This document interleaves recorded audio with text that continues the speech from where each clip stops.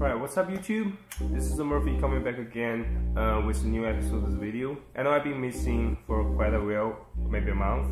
I've just been really sick in the past few weeks and there's something going on with my work, so I just need some time to figure my shit out. And since I'm back, this new video, I'm gonna show you guys just a few items picked up like last month. It's not a lot, it's just probably like just 3 items. And I really do enjoy this, and hope you guys like it as well. So so the first item I can show you guys the tag first. So yeah, it's from Kiko Kostadinov. So I've been actually looking for this bag, but not the same colorway. I'm looking for the gray one for quite a while. I was trying to wait it on sale because the price is kind of like outrageous, for a simple bag. And so luckily they did a project, I think, I don't know, like kind of like something like one-off. They limited release 15 Kutch bag. This color is two-tone colorway on the website, I think in the middle of May. I saw the post on the brand Instagram story, and the next day I was lucky enough to grab one. So different from the black one and the gray one, this one actually used the, obviously it's two-tone.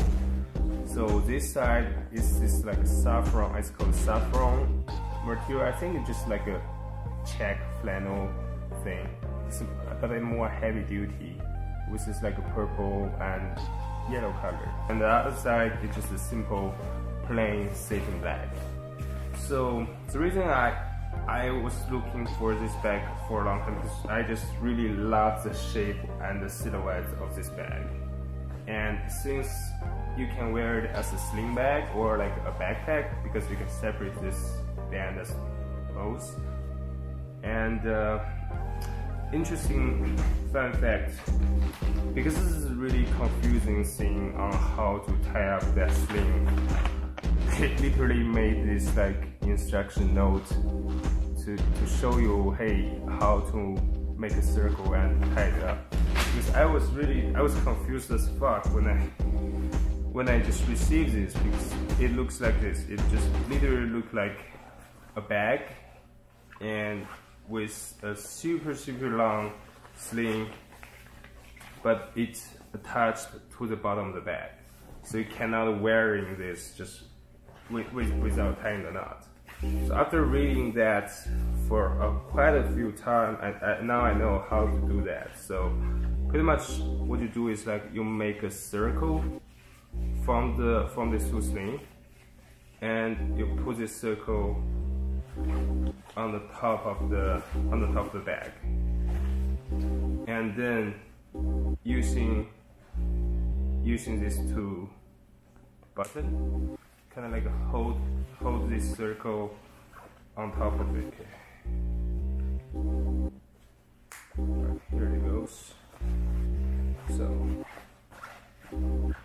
So every time if you want to open the bag, you actually need to start from the knot or the circle you made, pull it, and then you got enough room to to put stuff in and remove stuff out.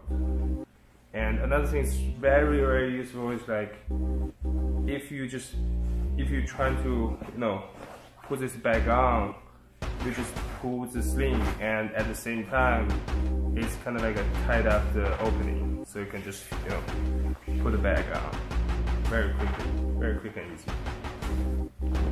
And definitely this design and the silhouette, the shape is definitely draws most attention to me, so that's why I picked this up. I'm not a huge fan of this color because I still do prefer the gray one better, but the gray one is just never go on sale. I think last time I checked, it listed at like $650 on Scab-Beige, which is just too much for for a bag. And in front there's like a side pocket, I think just a simple zipper. And yeah, and another thing is like this stitching or like this like patterned stitching in the front in one of the things. So this goes back to the I think the whole spring summer 19 collection. I think they have the same name. It's called the Kutch jacket, which have the similar pattern around the jacket. I can put a picture here. So, alright, and that's item number 1. And let's moving on. So item number 2 is pair of shoes, and actually I didn't buy this one first. I saw one of my friends bought this one, not the exact same colorway, on Instagram. So this is from my, I think it's a very recent or very new shoe brand called Article Number. At least for me, I never heard of them before. I know they've been doing like footwear for a while probably, and so I think the model of this pair is just called 1007. So interesting they use the code name. And the whole shoe you can think of it's just the Converse All-Star Low, but with some more exaggerated outsole, and also a larger toe cap. But the most the interesting part I saw is the patching they did here. This reminds me of the undercover Scab collection. I don't know if this is related, but I hope not. And it's just very simple, clean colorway, and this one's kind of like the earth tone, which featuring the beige, olive, and green color. And they do featuring a very thick, I think the EVA sole, definitely much more comfortable than the regular Converse I had. So I mean, overall, I'm not a huge guy on Converse or like the Converse look like, but this one definitely caught my attention here. And I think the price is, I mean, it's reasonable. This one is, I think, $130. And since it said like handcrafted, I think it's well deserved. And last one here.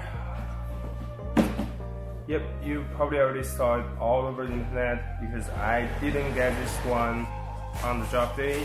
I did pay resale, unfortunately, but it is what it is. And the reason I still paid resale because I actually saw you guys, or like saw other people's review on this one.